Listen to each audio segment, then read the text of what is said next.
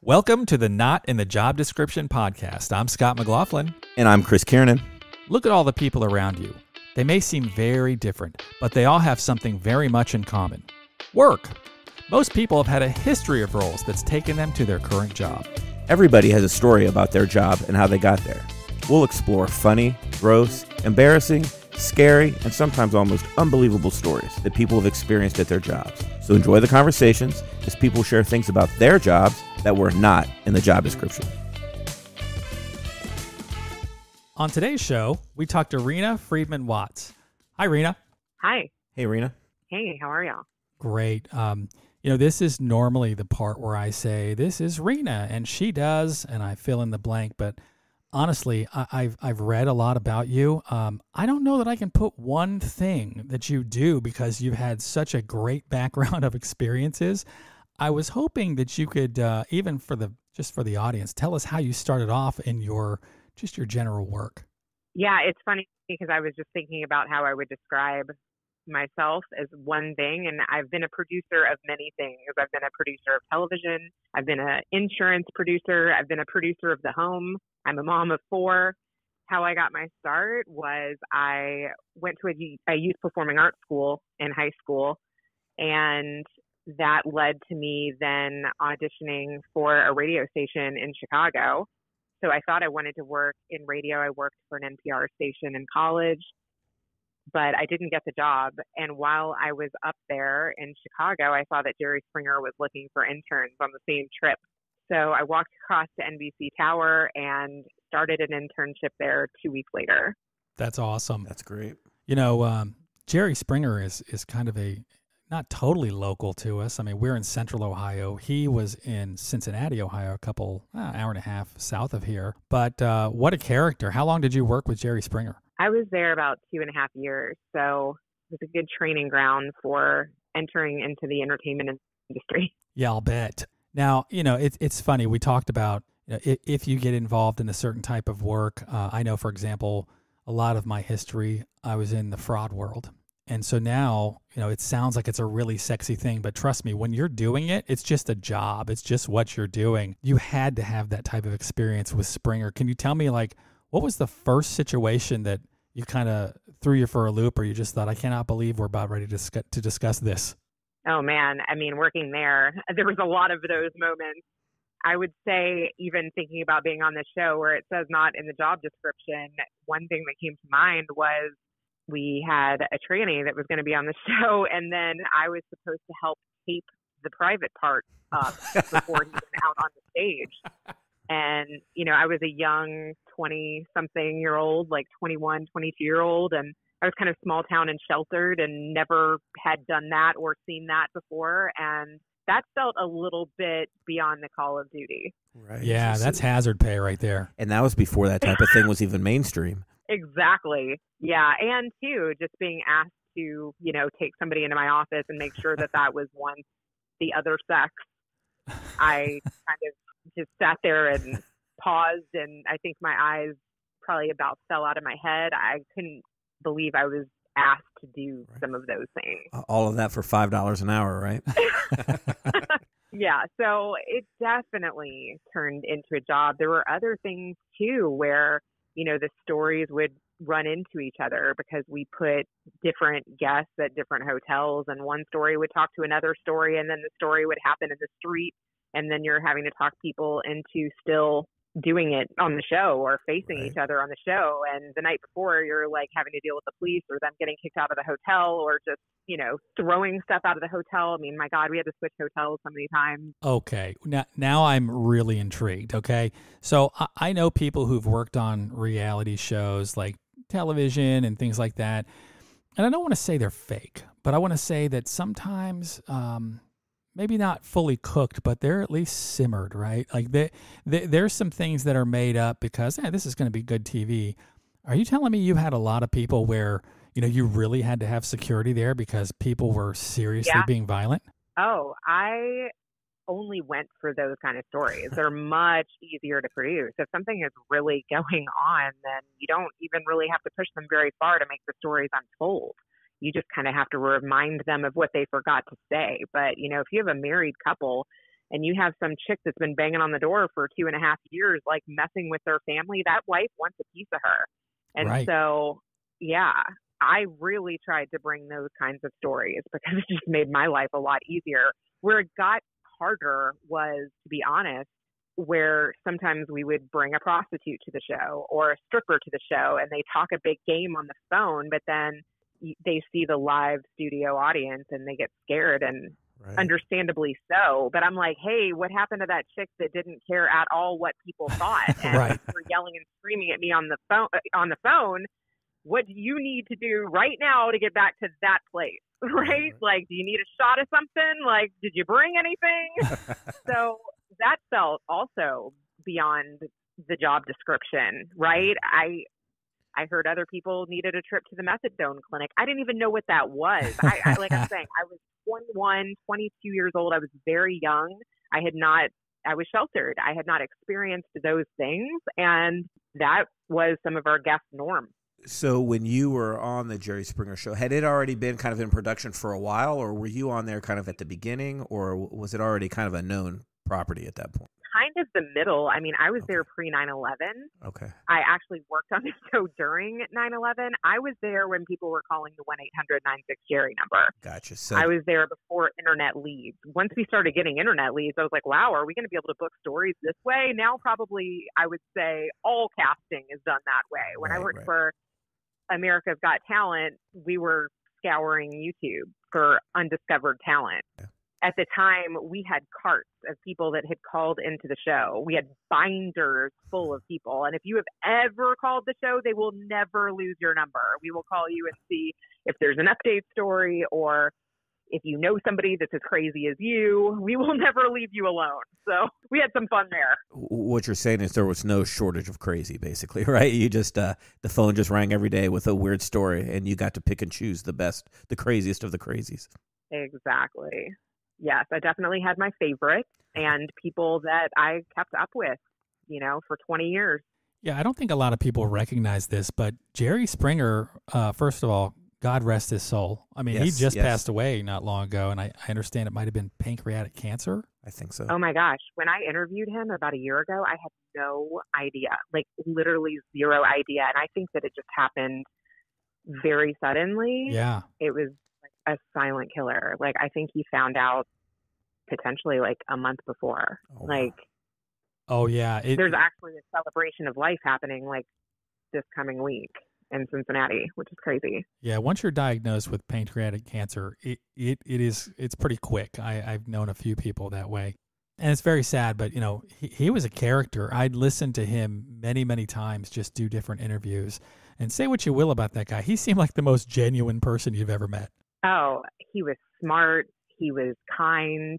He was a legend. I have a lot of respect for the guy. Yeah, I read some stuff just about the show in general, and the website Mental Floss. They had 12 facts about the Jerry Springer Show. And again, because we're in Ohio, I thought this was interesting. The first season was taped in Cincinnati, and that was back in 1991. I didn't realize it was that long. He was brought in to replace Phil Donahue, which, when I think about Phil Donahue, I'm thinking when I was a little kid, but I guess Phil Donahue had a pretty long run too. Yeah, Jerry actually worked at the same station. He Yes. was a newscaster. He was an Emmy-winning newscaster, and he was brought in as his replacement. Exactly. And I read that when he started doing the show, 2 news anchors quit because Jerry Springer was on their news show, and it kind of bothered them, which is funny now because, I mean, as crazy as that show was, could you imagine somebody quitting their job over it now? I think times have changed a little bit.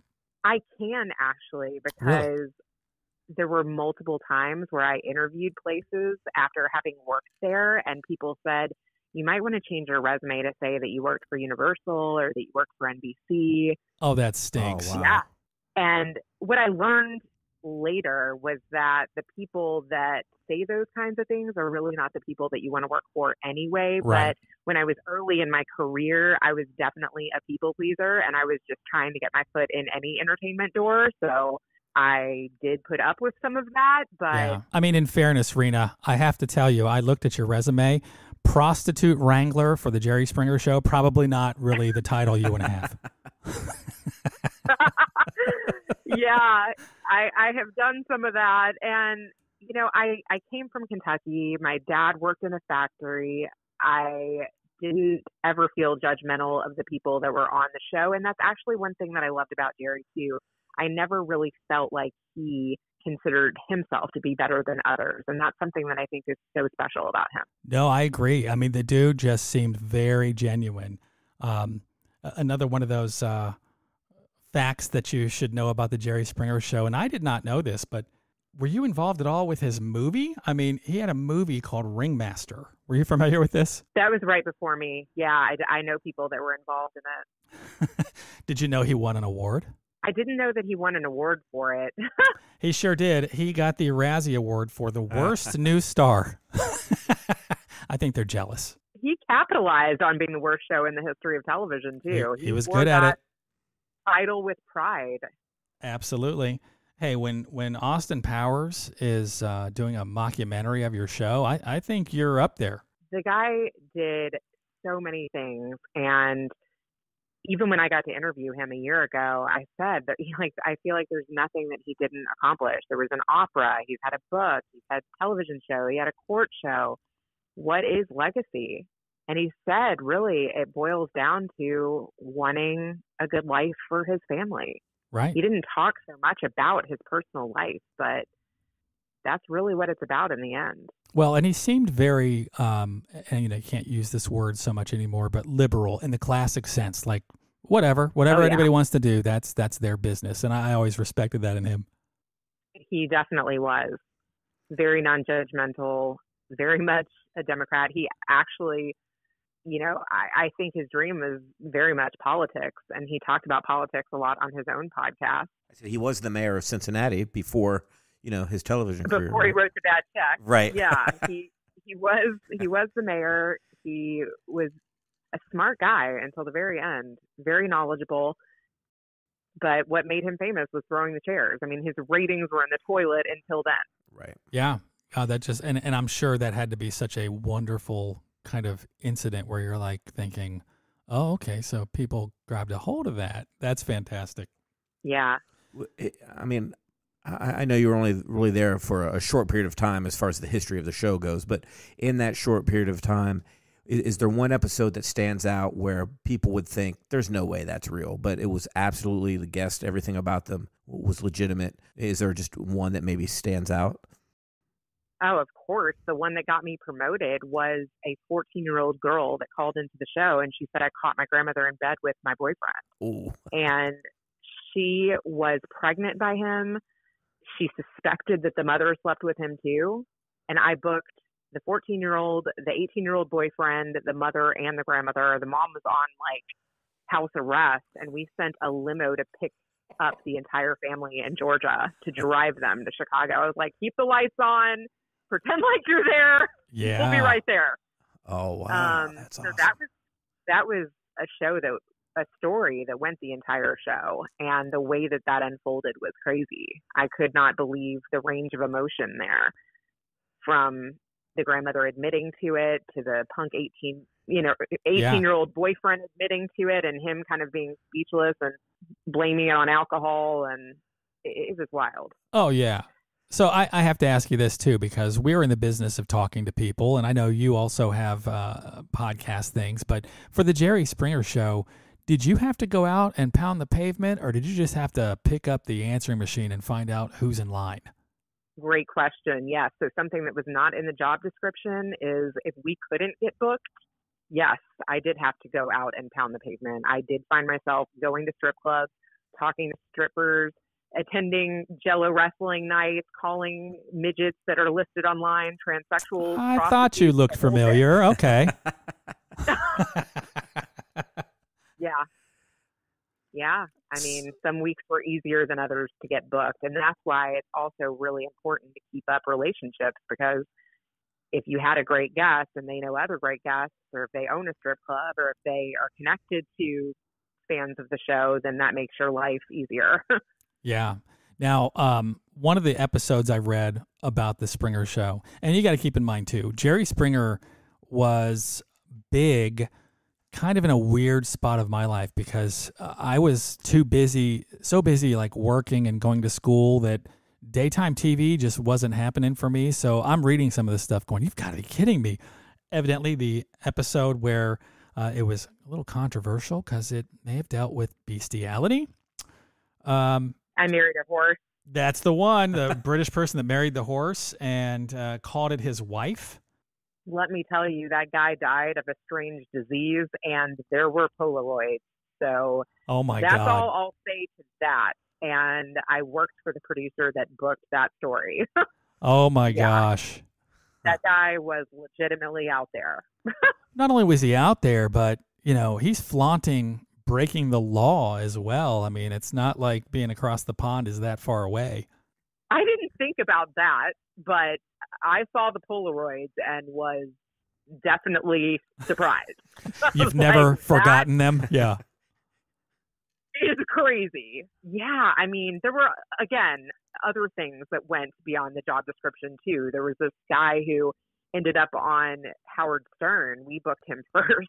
I think his name is Jeff Levy. And this guy had like a weird, I don't know, fetish where he liked to be thrown up on, where that actually turned him on. And we got a couple, I think, interns or maybe an associate producer drunk and paid them to do that so we could film it.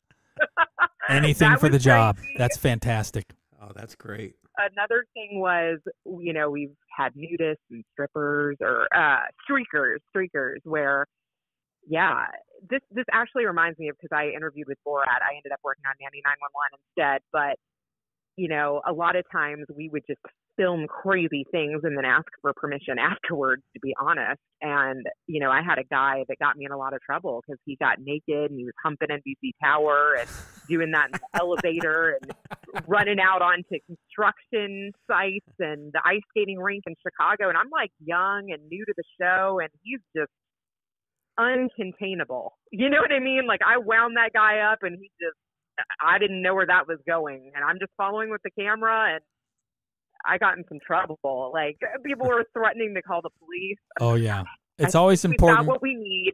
Always important to have an off switch. Tone over what you're showing. You know. Yeah, it's tough when you don't have an off switch on someone like that. You know, you've got to have something to slow them down a little bit. I needed an off switch on multiple people. Yeah.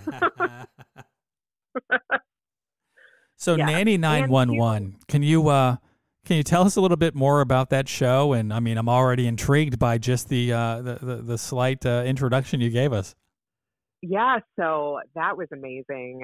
You know, having worked at the Jerry Springer Show, luckily got me into the Producers Guild of America. So I applied to this guy for like a year, and I think I either wore him down or finally I just got crazy and creative and was like, well, Bill Clinton's no longer looking for interns, so this job sounds like fun. And turned out he was like a big fan of Bill Clinton. So I ended up having an interview, and then he asked me if I could start that night. So a lot of it was just timing. So I took a job as a post-production supervisor. And what I learned that was not in the job description is that was really just kind of like a production manager type of role, where I had to make sure all the editors turned in their time cards. And if they didn't want to fill them out, I filled them out. And if additional crew had to stay extra, like if a episode got pulled and then we had a shorter turnaround, then I had to sometimes make editors coffee, and I had to go to voiceover sessions and do circle takes, and I had to go to the laybacks of the audio, and there was just so many moving parts. But what it really boiled down to was sometimes even just being an extra pair of eyes for the editors that are going over and over these cuts. You know, they'd pull me into their edit bays and they're like, hey, what do you think of this? Like, you've worked on the show now for 3 seasons, right? Like, what do you think about this and how it's unfolding? And so that was kind of cool. But I really learned where I was needed just by becoming friends with the editors. Oh, sure. They know where all the bodies are buried. That's for sure. Yeah. And from there, I ended up working on a documentary with one of the people on the show. And I ended up going on to an MTV show. And it was really at the start of reality TV. So that was very exciting. Oh, you had to be in high demand at that point because there was a time when reality TV took off and everybody wanted in. MTV was knee deep in it. And then you had, the major networks getting involved in it with all the networks. they all wanted in so bad. There were shows that were unwatchable, but it's okay because they were reality. Oh, here's one. So I worked on one show for E, and it was like a bunch of the different reality stars from all of these shows. So people from Real World and Road Rules and Survivor and all of these shows and all of these characters. So like Johnny Fairplay from Survivor, and they all lived in a house together, and then they got the opportunity to star in like a B movie, like a Hollywood feature. So we filmed them all living in a house together, where that's where all the drama goes down, and then them trying to act in a real movie. So it was crazy. And it was around the clock footage. We were filming them hooking up. The only place that there weren't cameras was in the bathroom. So, but you can obviously hear what goes on in the bathroom.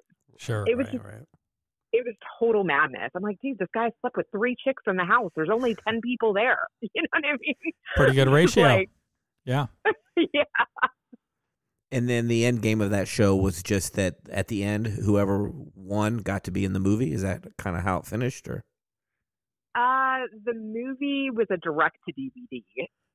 Let's just say that reality stars don't make Hollywood actors. So wait a minute. This wasn't Citizen Kane? Definitely not. All the drama was in the house and them trying to act. And what's so interesting too is like sometimes when reality stars, when their shows end, they have a really hard time with that. So I saw some of that. That was interesting to me. I'm like, wow, when the lights, camera, action, and everything is over, who are these people? What's their identity? Can they handle that? I saw some dark moments. Oh, I'm sure. That was a different side of Hollywood for me. Well, when you talk about reality in general, it usually doesn't have like this super long runway for the individuals in it. That's almost part of the appeal. It's just a bunch of people in here, unless you're Flavor Flav, right? I mean, there's not a whole lot of personalities somebody wants to see long term. I personally am a huge mixed martial arts fan. And when they came out with The Ultimate Fighter, the very first season was phenomenal. And I thought it was interesting. Number one, they found out that they gained a huge market share of women to watch mixed martial arts because they needed some of the backstories on these fighters. Because without the backstories, it's just a couple of brutes going in there and knocking each other senseless. But when they knew the backstories and, this person was poor and this person's parents died in a car wreck and, all these things, they were emotionally invested in these things. But it's the same thing. If you go back and look at some of those early shows, some of those people who didn't have necessarily the longest tenure of a fight record, they all end up in the same spot, either on drugs or in jail because, they were such a huge commodity for a short period of time, and then they were done. And you feel really sorry for some of those people because that's tough to handle when you're in your, early or mid-20s. It is. And that's the thing, too, with the talk show. It's like everybody wants their 15 minutes of fame. Now everybody has their own show. Now anyone can create a following on these social media platforms. So I feel like that's even been magnified, right? It's just a constant competition for eyeballs. Absolutely. It's not even a big deal if you have 25,000 followers anymore. Yeah, exactly. Well, I know we've talked a lot about, the different types of shows that you've been involved with, but I'm actually also very interested in one more thing, and that is I know you have a podcast. And for all of the perverts that listen to us, and it's a lot of perverts, let me just tell you. No. Your show is called Better Call Daddy, and it is not a perverted show, just so everyone understands. But, one of the things that we like on this podcast, we love to hear stories. And your podcast bills itself as a podcast for people who love stories. And I got to tell you, I listened to a few of your stories, and they're fantastic. I've really enjoyed it. I mean, what? Tell us a little bit about your podcast and kind of what you've learned doing it over the time frame that you've been doing that podcast. Thank you. Yeah. So my dad is my biggest fan, my biggest supporter, always who I call.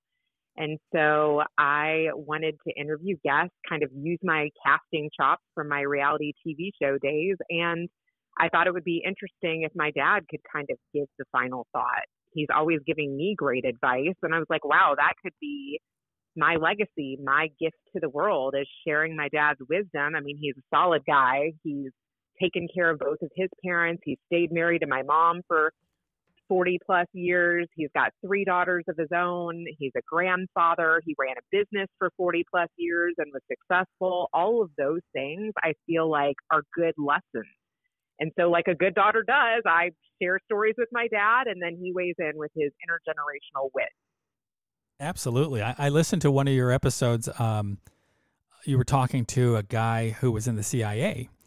And, you know, first of all, I used to do some work with the CIA back in the day.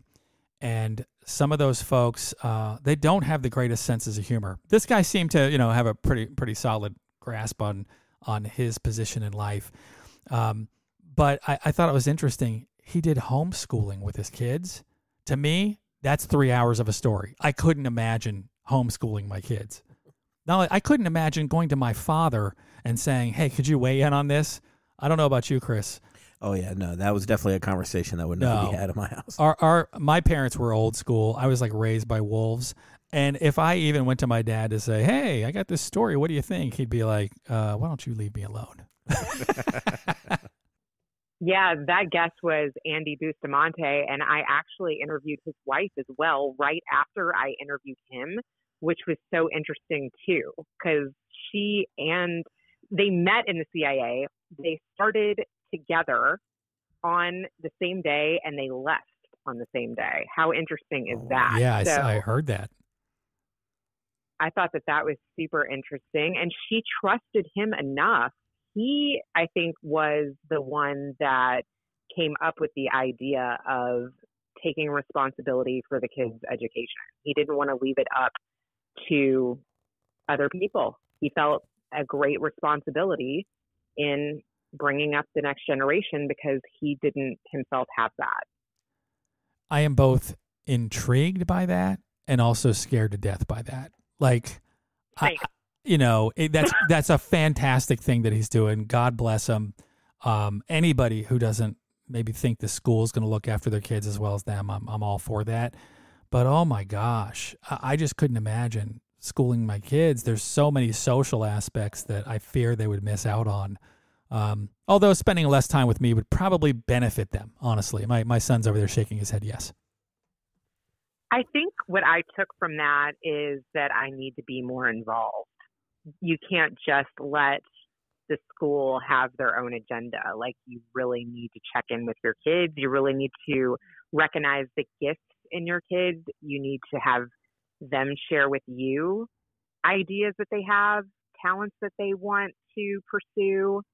And I might not have been in the beginning as involved with the school. I think as a new parent, I was very trusting. But now having 4, I realize you have to communicate with the school. You have to communicate with the teachers and knowing their expectations. You have to give pushback if you don't agree with the curriculum. You have to find additional resources. Like I said, if your kids have other interests that don't go along with what this school is teaching. So I kind of got that out of it. And so with your background, if the administrators know you work for Jerry Springer, do they, if there's a problem, do they say, oh no, Reena's coming in, we better, lock down the chairs because she's going to be mad about how we taught our kids here? You know what's funny? So with our first kid, we sent him to an Orthodox Jewish school that was a little bit more observant than we as parents were. And like you said, I was a Jerry Springer producer. My husband went to Berkeley. We're both questioners. And my son started questioning kind of their sheep mentality of how they wanted him to be. That had to go over really well. Yeah. Yeah. How can we expect him to be sheep when we are definitely not that? And after interviewing more than one successful, not only just the CIA couple, but another kid that I interviewed, Sam Weinstein. I mean, he sold his first company, I think, at 19 or 20. And he said he never felt like school was for him and that it wasn't individualized enough. And even though his friends and he got into good universities during the pandemic, like imagine being a college student during the pandemic, everybody's taking classes from home. So, and what he realized too is like a lot of the teachers that were teaching him business principles weren't able to do as well in business as he was at 20. So then he's like, why am I taking advice from you and I'm able to do better than you financially? Am I just here for relationships? So, gosh, having some of these conversations has definitely expanded my mind. Like, I don't even really know if university is the best option anymore. It's really depending on what you want to do. That's right. Yeah. If you're going to be a doctor or you're going to do something with the human body, you're going to have to do a lot of studying and understand that. And there are great curriculums to tell you that. But if you're going to do something that you're passionate about, I think school might slow you down. I agree. I 100% agree. I was talking to my son about that today. He started his own YouTube channel. He knows how to do amazing presentations. He knows how to edit. And I give him the tools to do that because if you demonstrate talent in that area, I want to give you the best tools to learn. Exactly. We actually told our kids, the same thing. I have 3 children. My youngest is about to start college next year. My oldest is out of college, and then one's almost done. But we told them all, like, we talk about college, but that isn't the end game. It doesn't have to be. What the end game is, just pick something that you want to do. And maybe it's not going to college. Maybe it's you want to be a chef. Okay, then we'll find a place where you can learn those skills. Or if you want to be a hairdresser, fair enough. Well, let's get you a place to learn those skills. So it doesn't have to be college. It's just making sure that they have a passion about something and you put them in the best, situation to succeed with it. I don't know if you've ever had to hire an electrician lately, but they're expensive and they're doing, oh yeah, it's hard to get one. Right. If you're a good electrician, you can make a damn good living. Oh yeah. That's here in Central Ohio. It's plumbers. You can't find a plumber to save your life if you need something. Literally 3 or 4 weeks to get someone to come out. Exactly. Yeah. Exactly. So if one of my kids wants to do that and they have a talent in that area, I think that's entrepreneurship. Exactly. Absolutely. We interviewed somebody who's in the construction world, and this isn't like a guy who's building homes. This is somebody who's doing construction outdoors, kind of like development and planning and things like that. And I asked him because he's a little older than me, and I said, so tell me about your crew. Like, how many people do you have? And he's like, yeah, we've got so many people on a crew. And I said, what's the average age? He said the average age was like 53. Right.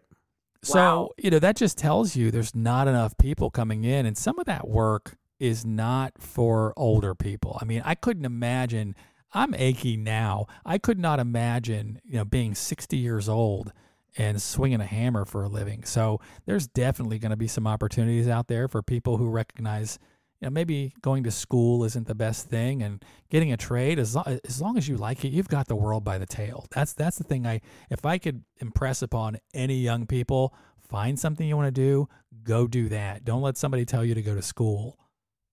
I have tried many different verticals. Not only have I worked in TV, but I've worked in finance, I've worked in telecom, I've worked for influencers. I have tried many different things, and lots of things are not in the job description. But I think it's important to see how you can apply your gifts and strengths to other areas and find different ways and different streams of income.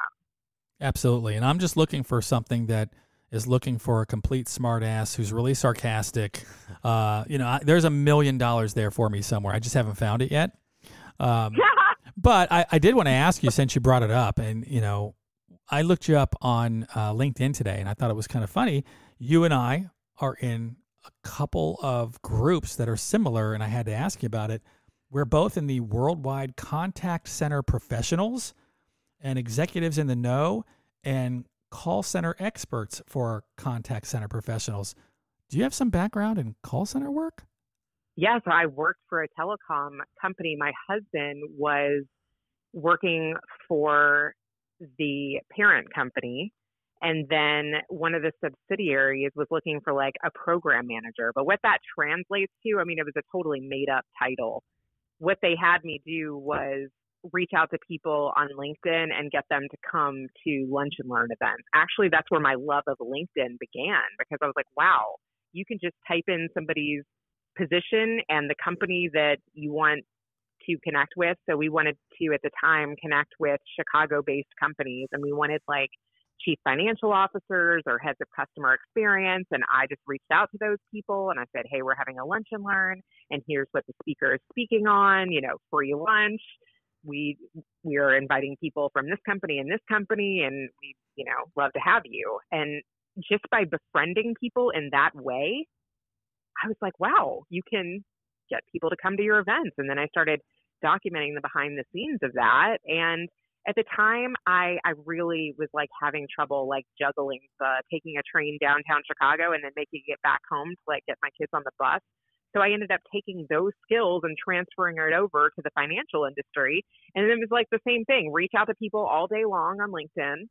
Tell them, we're doing a steak dinner. Do you want to buy some fancy life insurance? And I started doing it for a financial firm for about a year and a half. And same thing, I started taking pictures of the event, showing that I'm filling up the room, showing that, we're having it at a nice steakhouse. And I had CPAs and financial advisors from all over the U.S. wanting to co-sponsor these things with me. It was insane. So, Reena, what was the end game of this, though? Because if you're giving out a free lunch, who's paying, and are they collecting names? Like, what was the end game?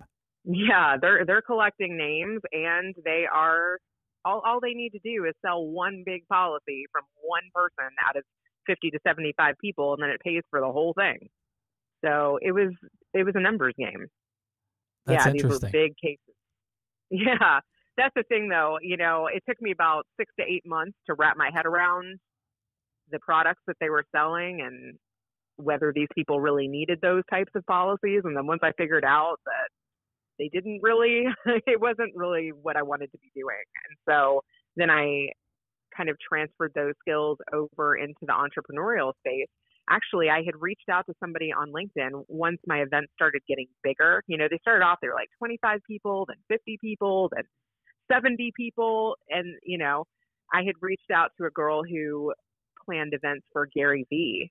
And I said, I'm putting on a bigger event, and I know you do events of like 2,500. So it'd be awesome to hire you and help me do one of these bigger events. And then when she found out that I left that firm, she hired me back.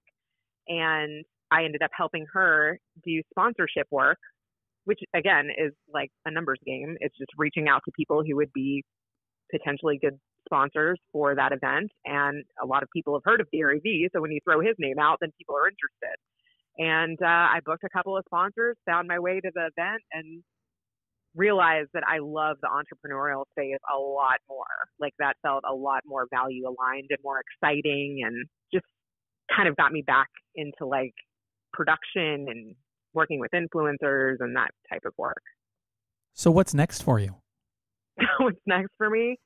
Well, I am currently producing a couple of healthcare podcasts along with my podcast. And I moved from Chicago to Texas this past year. So that was a huge adjustment after living in Chicago for about a decade. So between producing my own show and producing a couple others and managing 4 children and doing, coaching calls with other podcasters, I just want to continue to do that kind of work and get better at it. I have to interrupt for a second here. You said that you moved from Chicago to Texas, and it's been quite an adjustment. I got to say, I've heard you use the phrase y'all about 10 times, so I think you're adjusting pretty well. Thank you. Yeah, that is something that I grew up saying. So the vernacular wasn't hard. It's just readjusting 4 children to a new school environment and selling a house and moving into a house here that wasn't the right fit, and then having to move twice in 6 months. Oh, boy. And then my husband starting a new job. That was a lot. So what part of Texas are you in-ish, roughly? We're in Houston. Okay. Yeah, we've got some family out in Houston. In fact, the people that we talk to who run the crime scene cleanup business in Houston. So, if you come across a crime scene, let me know. I can hook you up. That's really cool. I actually just talked to this lady, Heidi Chance, today. She was a guest on my show, and she was an undercover cop who rescued girls from trafficking.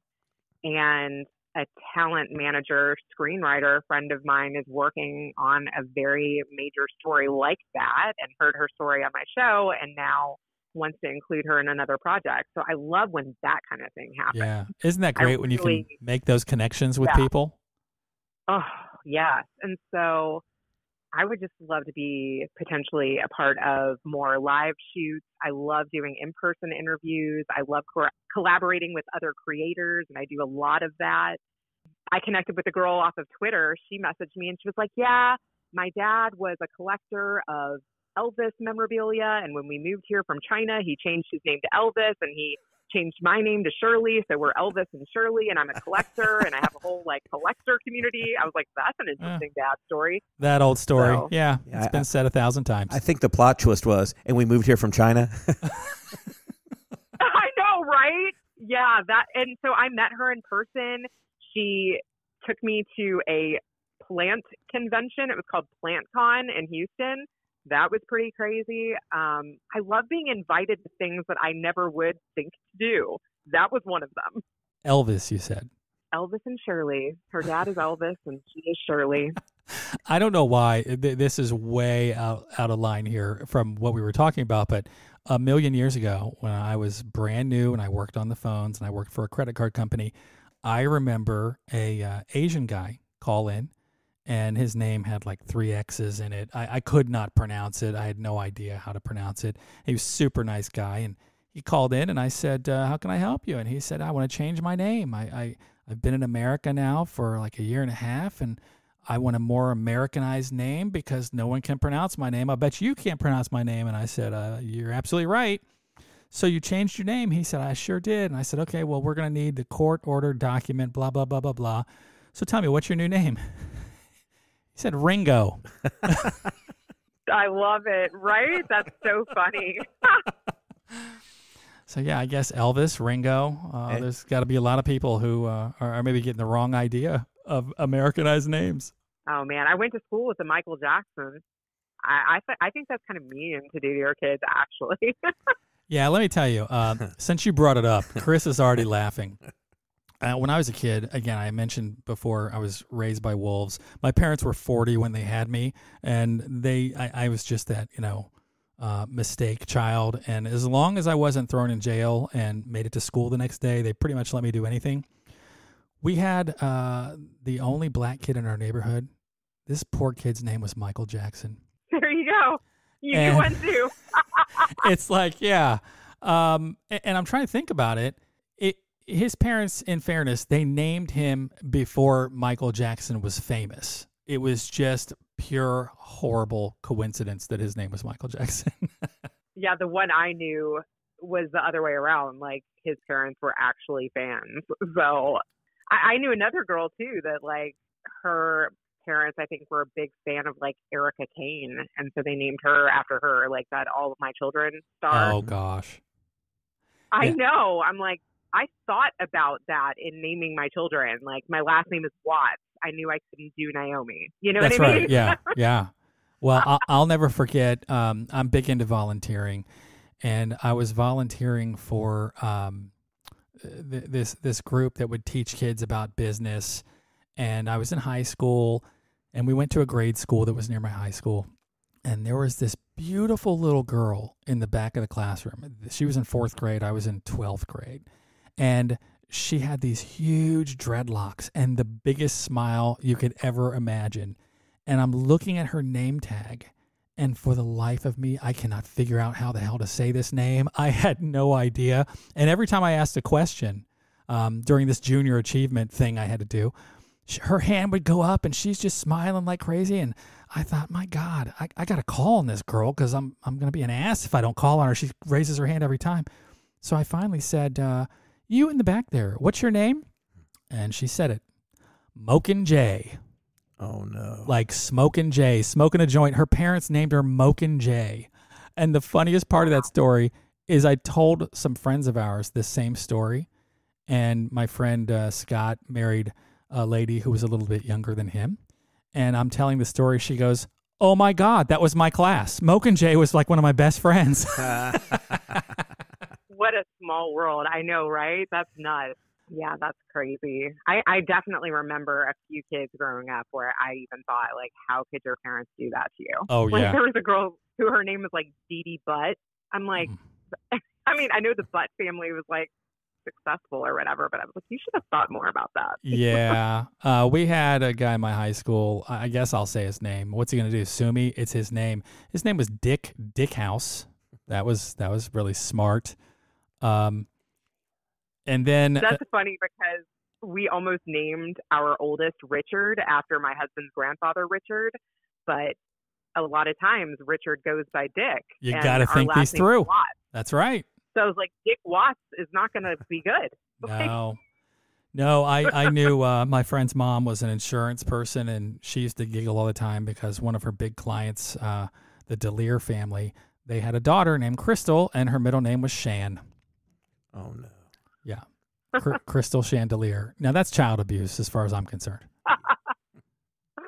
Oh, I think so. I definitely think so. So, Reena, this is the time of the podcast where I ask Chris, what did we learn today?